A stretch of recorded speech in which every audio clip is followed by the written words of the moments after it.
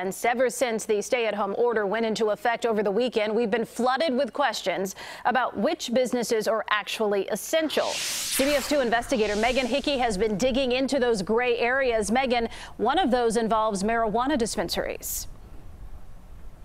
Right, Erica, the state says dispensaries like this one in Mundelein are essential businesses, but doesn't specify whether that means recreational or medicinal. This dispensary is interpreting it as both. There are several essential industries that we're getting questions about. How is a car dealership an essential business? Our viewers wanted to know. But it's our service department, our parts department, getting those vehicles back on the road so that our people on the front line just keep working. At Arlington Heights Ford, there are a lot of cars and a lot of caution tape.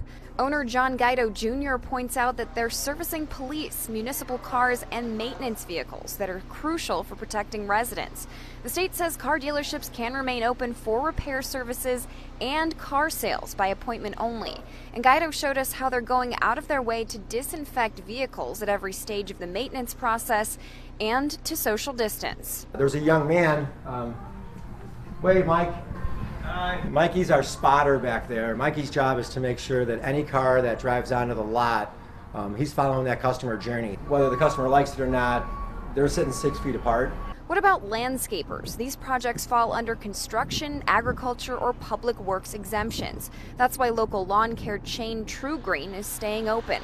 Another surprising one, liquor stores. Stores that sell alcoholic beverages are listed under stores that sell groceries and medicine. We've asked the state for clarification on why that is exactly, but so far we haven't heard back. Meanwhile, cities like Aurora are putting non-essential businesses who stay open on notice, saying today that they'll issue compliance notices for businesses that stay open but aren't on the list.